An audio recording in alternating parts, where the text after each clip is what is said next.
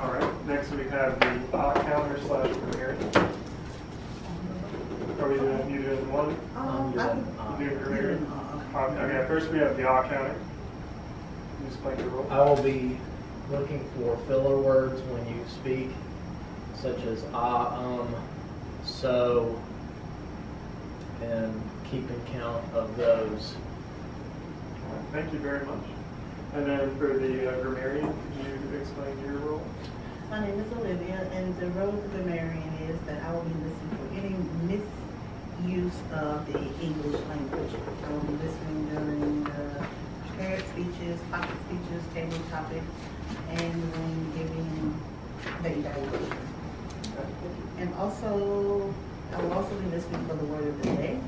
And our word of the day is desultory, and it means lacking a plan, purpose, or enthusiasm. Desultory. I wonder, it kind of sounds like sounds like the word docile. Docile, I was thinking the same thing. A similar root, possibly. Yeah. That's fascinating.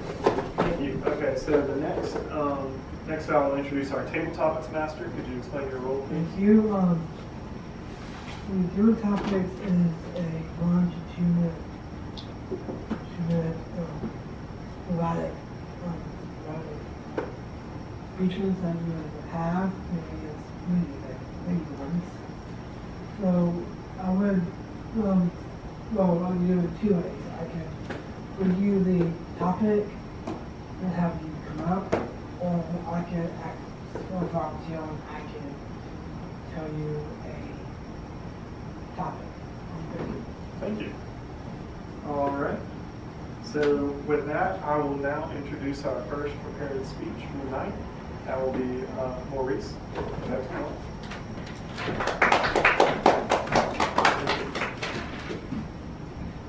this 5 minutes?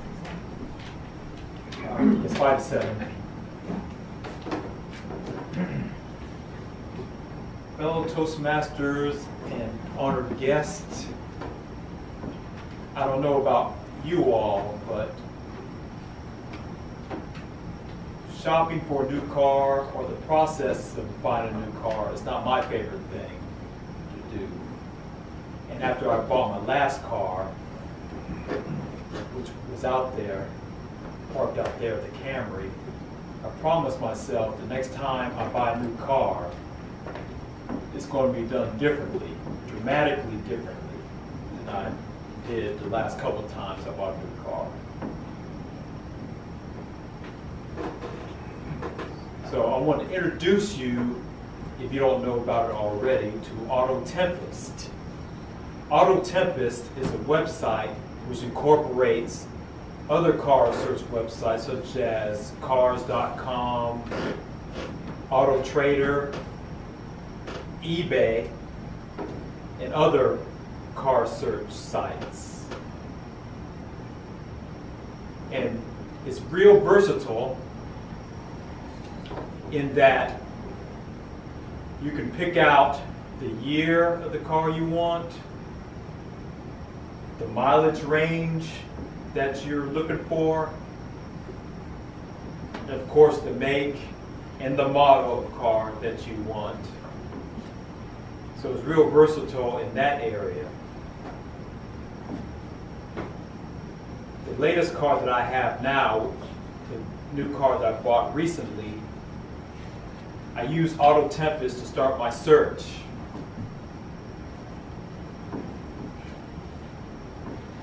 And the amount of time it ended up being between the time I started my search and the time I picked up the car was 5 days.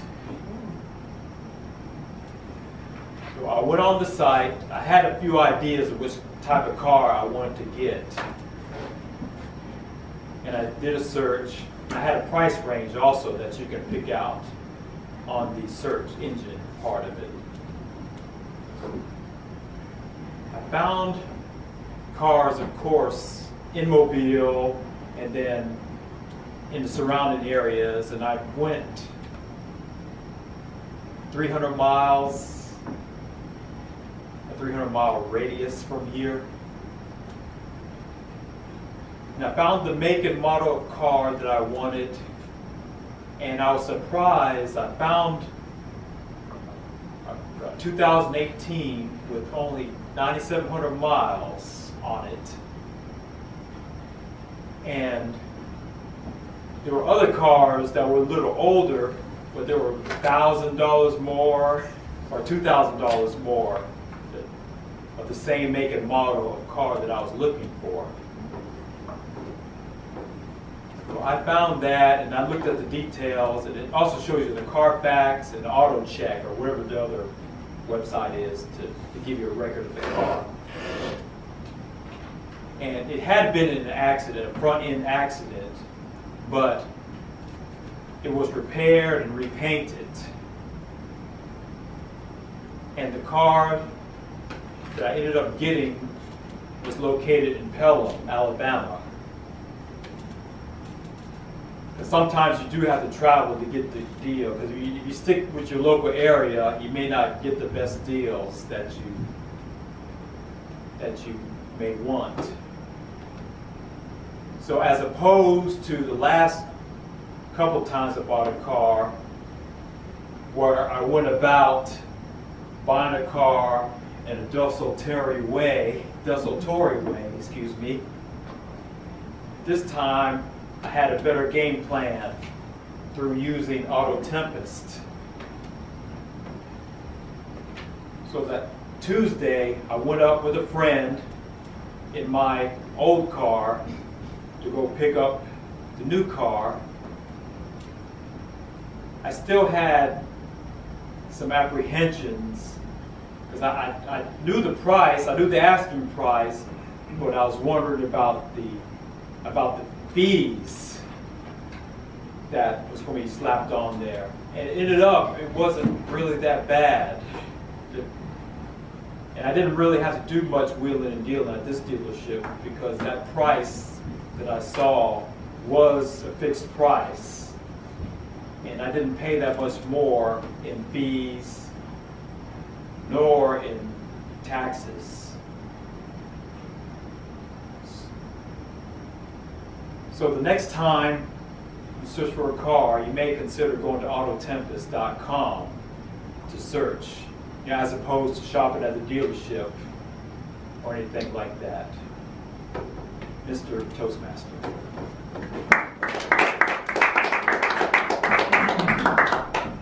Thank you, Marcus. It was very valuable information. I appreciate that, especially since my own personal car buying experiences have been very desultory. So that spoke directly to me. That sounds like something that, like I said, I think we've all dealt with at some point. We've tried to buy a car and it's way more complicated than it should be. So that is an excellent solution for that problem. Let's see. All right. So now, with the end of our prepared speeches, we will now transition over to the table topics portion of our meeting. And I would like to call up our table topics master to the lecture.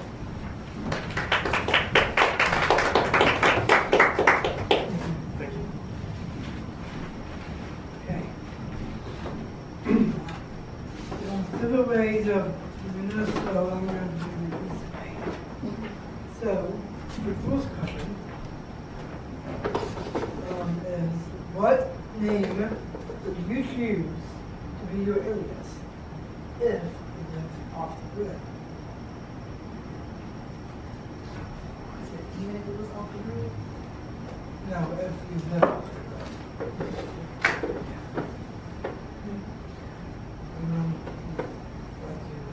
You said what name would you choose? What name would you choose to be your alias? Alias, okay, if I lived off the You grid. live off the grid. Wow. Never thought of that. Very thought-provoking. Yeah. Or have you? Maurice? Is that even your real name? So oddly enough, this sort of crossed my mind today. Not really, but there's this guy that we're working with that's helping us with the design, and his name is, oh, what is his name? I forget. Okay, well anyways, his last name, his name's like Tommy Friday or something. His last name's Friday.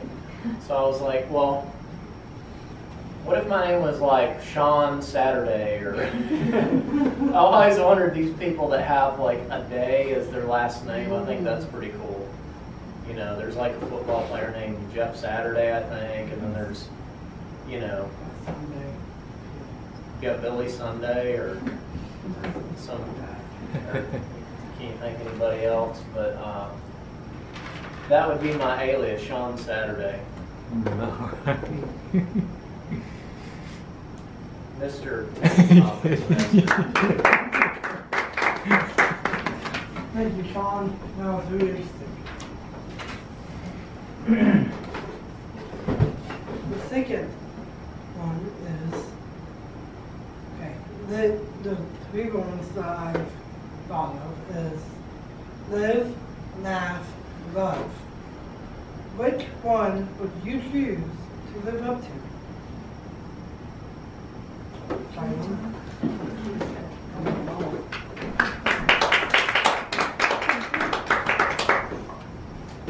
Toastmasters, I guess I've been asked out of the motto Live, Laugh, Love, which one would I choose to live up to? And out of all of those, I think they're all important, but my favorite one is to laugh. I think that laughter brings people together, people from all backgrounds, all ways of life can all come together and laugh at a joke that, you know, everyone thinks is funny. So I think it's really unifying. It also is scientifically proven to smile or to laugh will instantly raise your mood and bring up your spirits. So I really do believe that laughter is the most important medicine for us all.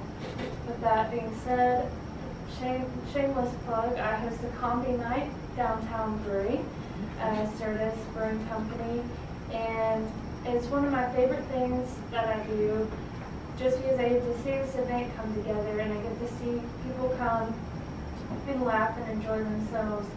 And we have people that maybe step outside their comfort zone because they want to share things that they think that are funny with other people. So I just think laughter is a really great opportunity to pull you out of your desultory lifestyle and to maybe add a little spice and a little happiness. Toastmaster. Thank you. That was really insightful and learning about you, which we all know. Okay. The third question is, what is your biggest flaw?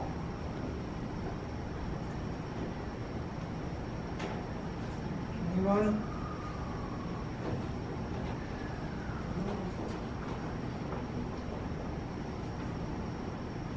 Heather? Sure.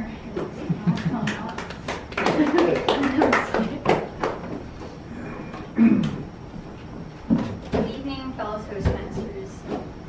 I have lots of flaws, but something that I think is a big challenge of mine, something that I'm really trying to work to improve upon, is being more empathetic, having more empathy. As I was growing up, I kind of had a lot of arguments with people, and I just kind of put it aside, and I didn't want to hear it sometimes, and I became more and more detached from being empathetic and just listening to people and trying to see things from their perspective. And I think that now I've realized how it's a big flaw of mine, in that it's something I want to work on, trying to understand people better, and I think it would really help just with life in general. Mr. Toppers.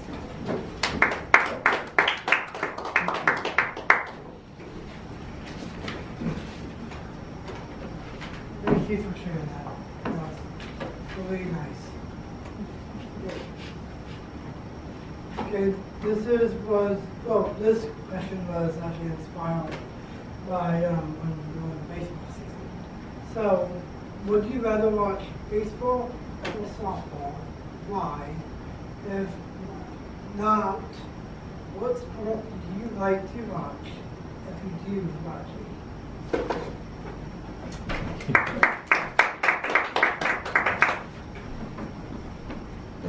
Fellow Toastmasters, honored guest. The question that was posed to me is, what sport would I rather watch? Baseball or softball, or if it's neither, what sport would I rather watch?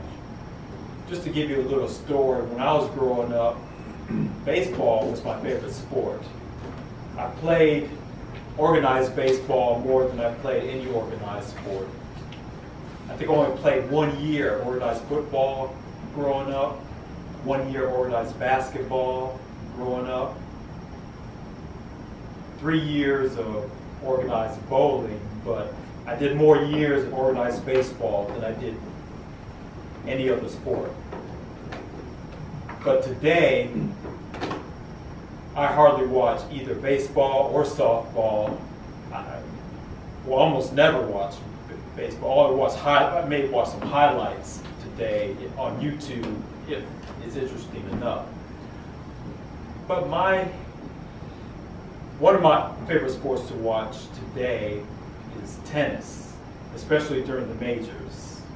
Australian Open, French Open, Wimbledon, and US Open, and then some of the minor tournaments also. So that is my favorite sport to watch today, or one of my favorite sports to watch today is tennis, Mr. Topics Master.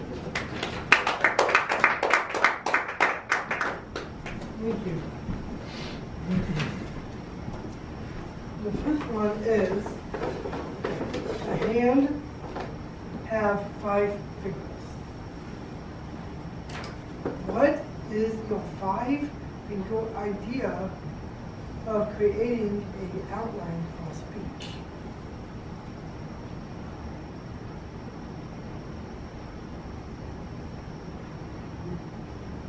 That's John.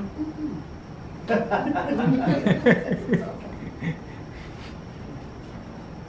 ahead, John.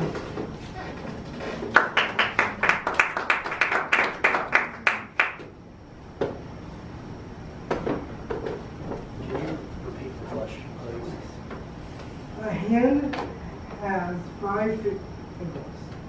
What is your 5-finger idea or ideas of creating an outline for speech? The question is the 5 ideas for, thank you, 5 ideas of creating an outline for a speech. 1, you would have to have a subject. 2, supporting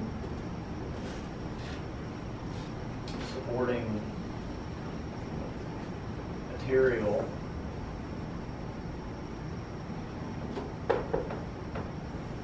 3, real life application.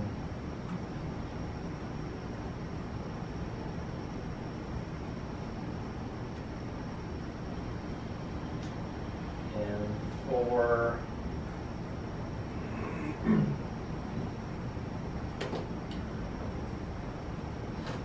you only need 4.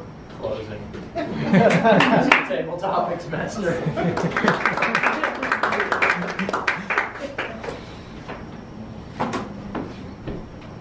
Thank you. Well, that was a good one because it's Toastmasters. Okay. How are we on time? I think it's, let me look at you.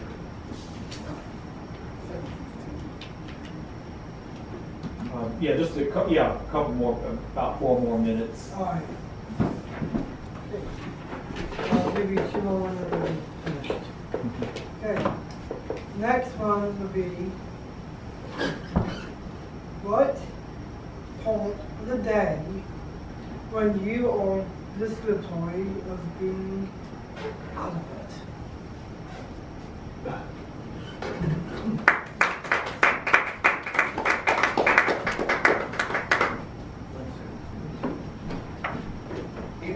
Toastmasters.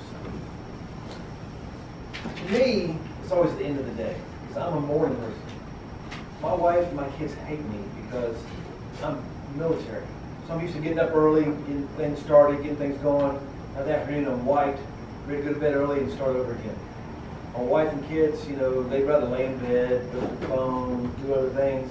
When I'm up, ready to go. I don't want to waste time. I want to get things done, get them over with, then relax in the afternoon. So for me, by the afternoon, I'm done. By that time, I want to wind down. You know, I like to go walk the dog, watch a little bit of the news, you know, surf the web for a few minutes, maybe see what the latest sports score there is. Because for me, I like watching softball. You know why? I love looking at those girls in those softball pants. That's why I like softball. I don't like looking at the men, but the women, they go along with some good softball pants. Thank you. Thank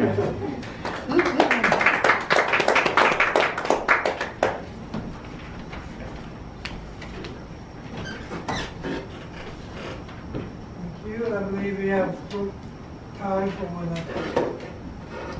Okay. What type of gravitas will you face if you break one of your morals? And by the way, gravitas means seriousness or dignity. Go ahead.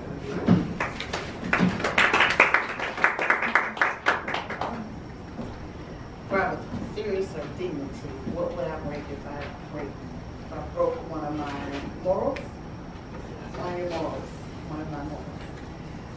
That was my question, and my answer would be, I always would think, my parents died when I was very young. So I would always wanted to live an image that I thought my parents would be proud of.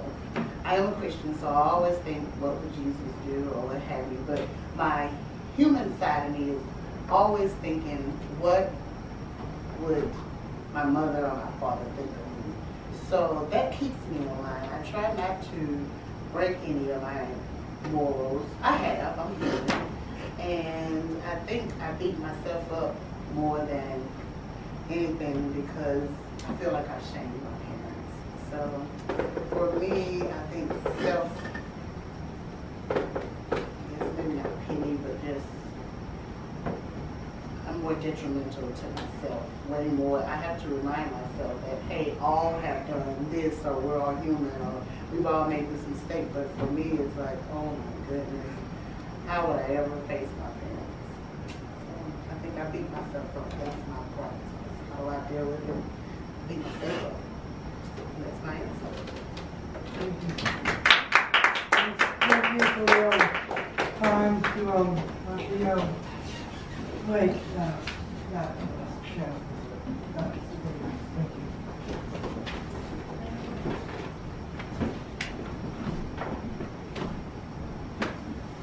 I would like to thank our Hilltoppers Master for some very thought-provoking questions. I think each and every one of those questions was a good opportunity to kind of get to know each other and kind of figure out what we think. That's probably my favorite part about Hilltoppers is you get to get those off-the-cuff details. Yeah, are usually a better example of who you are than a prepared speech, in my opinion. I like the name Sean Saturday. I feel like that could be like a pirate radio host. Like there's this one channel that no one knows about and only plays like The Clash and stuff like that, and Sean Saturday's the DJ. But anyway, so all right, so we just went through the topics. But I thought that was really good, and you said 4 or 5 days you were done from start to finish. Yes. That was really good. The table topics portion, Donovan, you're such a pro at that. And I guess you had those questions already with you, huh? I did. Yeah, that's good. That's good. I noticed, I think rock toss was one of our words for the day once, I think. It was. Yeah, I think so. That's why I did that one in Missouri because this notary is actually Yep. When we did the table topics, Sean, you came up with the alias, that was your question, And you said, I was just thinking about this today. And I promise you, that was the funniest thing in the world because you look like you were thinking about something crazy. No, I'm just kidding. But I was like, oh, yes, you were. You were thinking about it. So I thought that was so cute. And when cute in a masculine way, now don't let me feature. I thought that was nice.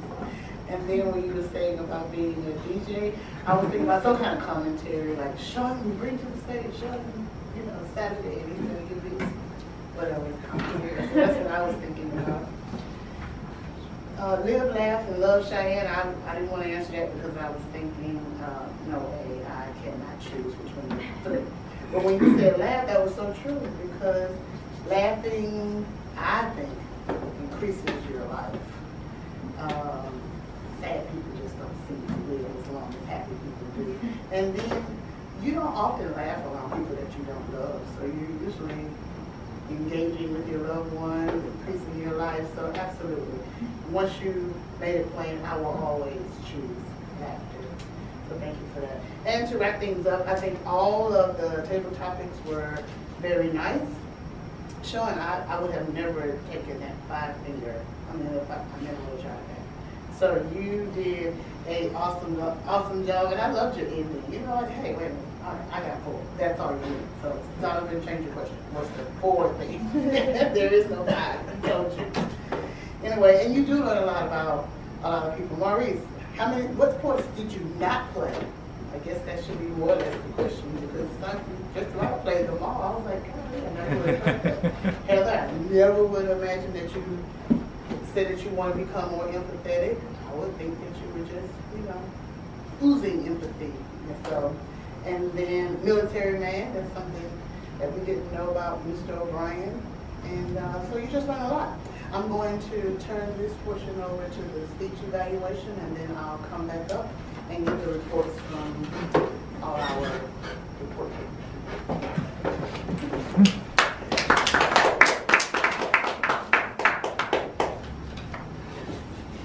I evaluated Maurice's speech, which was titled Auto Tempest. And I'll go ahead and start out with the pros. I really liked that you didn't use notes, so you kind of just came up here and you were really able to demonstrate your speaking ability without having to refer to notes, and that was great. Also, the subject itself, Auto Tempest, I think is applicable to everybody, and it's something that could really help everybody out. Buying a car is a major decision, and anything that could make it easier or more beneficial is always going to be better. I think that something that you could work on is maybe having better eye contact and really connecting with everybody across the room. But besides that, there wasn't a whole lot. You were really good up here, and it was also good that you talked about your personal experience with it, so that we knew that you were credible about this topic and that it wasn't just something you read about. And yeah, like I said, it was just a good topic. Buying a car is a really major decision, and I knew somebody actually that needed to buy a car like really quickly because something had happened to theirs, and I think that if they had known about something like Auto Tempest, it would have really helped them out a lot. And you had said something like you have access to Carfax on it, and I just thought, like, really? Because I remember in the past I always had to buy that stuff, and it can cost, if you're looking at a lot of cars, it can end up costing a lot. So I'll definitely look into that personally because I think that could be really helpful. All in all, I think it was good, and I look forward to hearing you speak again.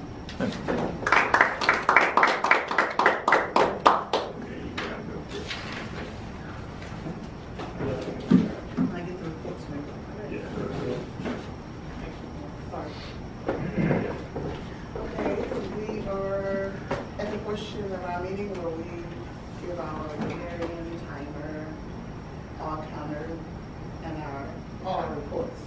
I will start with the panel report. Okay. Please. All right. Our speech report.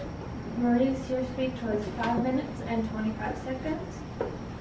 Table topics, Sean, yours was 1 minute and 3 seconds.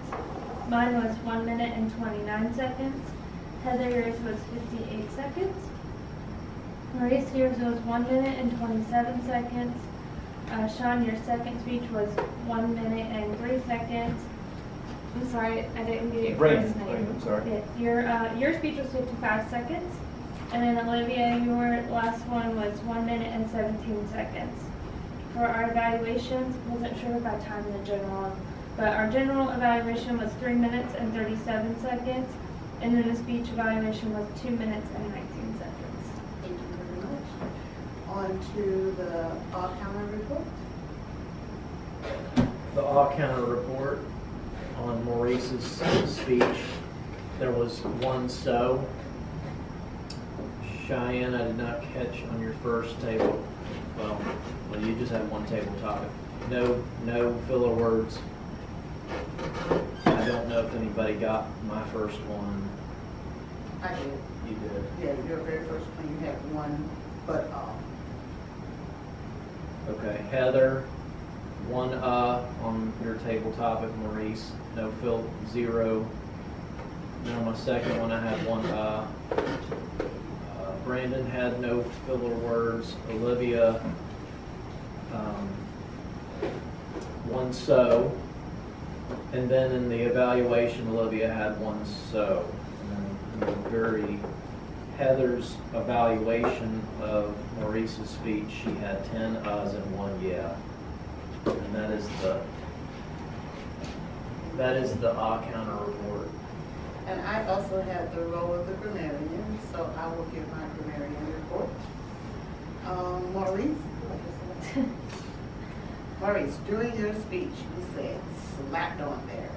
Now, that's not a misuse because you can slap something on there, but it does sound a little kind of, off the cuff. Oh, And you were referring to your interpretations about the price of a vehicle, what was it going to be? You knew what the price was when you did your research, but when you got there, were they going to try to run a headline fees and stuff like that? You were concerned about what they were going to slap on there. oh. But also, it was a very good speech. And Sean, during one of your table, when you were talking about the Saturday being the last name, and you were trying to remember what the guy's name was, and you said, well, anyways, and I don't think you're supposed to put S on anyways. So other than that, there were no, out of all the table topics, I didn't catch any errors, grammatical errors. And Heather, when you were giving your evaluation, you didn't have any errors there to report. I'm ridiculous. Word of the day? Oh, word of the day, thank you. The word of the day was used one time by Maurice, Kyla, and Cheyenne. So thank you so much for that contribution of the word of the day. And I want to turn this question back over to our Toastmaster.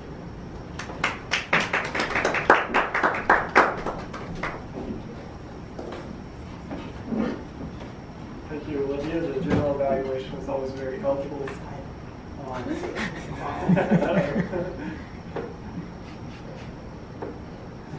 Now we're going to Thank you. Anyway, the general evaluation is always very helpful. It helps us kind of figure out where we are in our path and what we need to do, and where we excel and where our shortcomings are. So I always appreciate that. I know it's not always an easy role because you gotta point out everything, and but it's important. Next thing we have is a education overview. Does anyone have an education overview tonight? I can do one off the cuff. What's the time limit typically for education overview? It just depends. Well, we have 13 minutes left in the meeting, so maybe 2 to 5 minutes is fine. I mean, Okay. You do it as long as you want. Well, yeah. I mean, there's no minimum time. Okay. Like I said, I'll try to be short and concise with it. But this popped into my head earlier when the question of morals popped up. So, which is actually a question, by the way, and an excellent answer. But one of the things that one of the things that I was reading about recently that's fascinated me is basically in social psychology and personality psychology, we have a thing that some of you may be aware of, some may not be aware of, but it's known as the dark triad, which is personality traits that people tend to have that are either kind of dark, kind of negative, or not necessarily the best. However, everyone has these traits that exist in some way, shape, or form. And those three particular traits are psychopathy, narcissism, and Machiavellianism. And the short and sweet definition of each one of those is that, psychopathy, as we know, is just, lack of care for others. And then narcissism is overinflated self-worth. And then you have Machiavellianism, which is named after Machiavelli's, the prince, which is basically using people as a, means to an end, rather than end in itself. Which is all, very negative and, just a kind of a dark way of looking at humanity and, the way you judge individuals. However, recently something new has come out by the social psychologist Dr. Scott Barry Kaufman, where he recently talks about the light triad traits, and he's done tests to prove that these light triad traits do exist in contrast to the dark triad traits. The light triad traits are, let me see if I can remember them all. It's humanism versus, psychopathy. Actually, humanism versus narcissism, and then empathy versus psychopathy, and finally Kantianism versus Machiavellianism, whereas Kantianism being the total opposite of that, and that is viewing a person as an end rather than a means. It's very fascinating because it shows that most of us have, we have all of these traits. If you have, too many dark triad traits, you become this, goblin of a person that no one wants to be around. But then if you have too many light triad traits, you are unable to defend yourself in bad situations. So it's ideal to have a little bit of both of these traits so that you can basically navigate multiple situations, be a well-rounded person. You just don't want to be leaning one way or the other. But it's nice to know that these positive traits do exist and that it's not just these negative traits. And so there's a study that you guys can, I would encourage everyone to go online and try it out.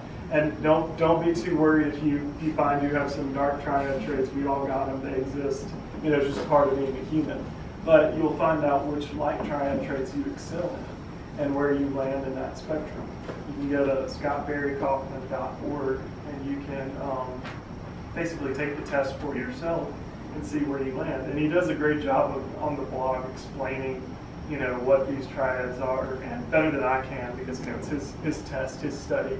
And then it can essentially, it's just another way to, further the study, give them more data, and learn something about yourself in the process. Kind of self-evaluate. Yeah, self-evaluate. So that's what we do here at Toastmasters. Not only is this a process of learning how to speak and be more comfortable in front of people, this is also, there's a lot of psychology built into Toastmasters. There's a lot of self-discovery. There's a lot of learning. There's a lot of being vulnerable and putting yourself out there. And so naturally, I think everyone here would be interested in something like that. So and with that, I relinquish the lectern to our acting president, Maurice. All right.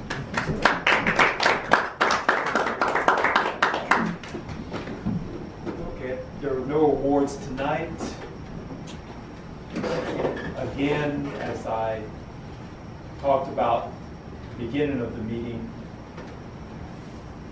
we want to set a goal for everyone at least to finish level 1. If you haven't finished level 1 already of your pathways, to finish at least level 1 by the end of the year, if not more. But at least those 4 speeches. You have a icebreaker, then you have evaluation and feedback, which you can repeat again for your 3rd speech, and then it also depends on which path you go to, but the 4th one will be research and presenting. So it's really, level 1 is really easy. Just talk about yourself, your icebreaker, and then pick your 5 to 7 minute speech to be evaluated and receive feedback on it. Then you can repeat it if you want to, or you could do another speech based on the feedback that you got from the 2nd speech. And then the researching and presenting and you have level 1 done of your pathways.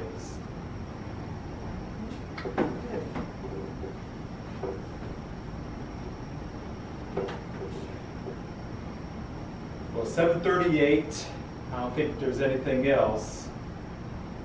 We will adjourn the meeting at this time.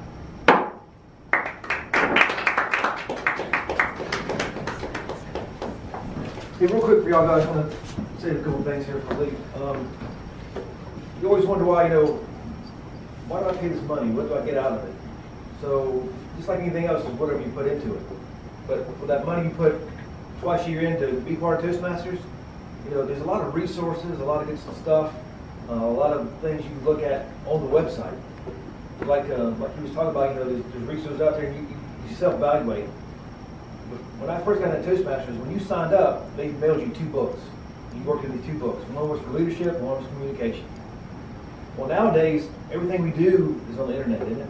You order your cheeseburger online, you order your car online, you get paid online, everything's online. So Toastmasters saw that they needed to shift the way they do things, because everything's online, everything you do. So that's why they came up with Pathways. So Pathways, it's getting better, but it's not where it needs to be. But in order to go through the different steps, it shows all these real cool videos and shows you how to evaluate yourself and shows you how to build up through the different pathways to get to certain levels. And so it's a building block. It's just not just throwing you out there. I mean, they came up with scientific ways of doing this. It's not, that's why you pay the money to be part of Toastmasters. I mean, this thing is international. There's people in Australia doing this right now. There's people in Japan doing this. People in Alaska doing this. So they've got it down to an art and a science. But I just want to make sure that you're using all these resources to help better yourself in the club, because they're out there. So that's why you spend that $45 every 6 months for Toastmasters. It's just like Toastmasters is kind of like a church. It's not really a building; it's the members. So you kind of whatever you make of it. So I'm just here just to help facilitate that and make sure y'all have the things y'all need and want to flourish as a club. So if you ever need anything or want anything, just let me know, because we always need to promote it, but we always want you guys to promote you guys and also bring in other members to help promote what we do. Because it can only get better. My philosophy has always been, I want to leave it better than where I was started at. So like I said, if you ever need anything or want anything, just let me know. I'm going to try to come by once a quarter. So there's some other things that I can help y'all guys improve what y'all doing, but the biggest thing is always, keep doing what you're doing. Thanks.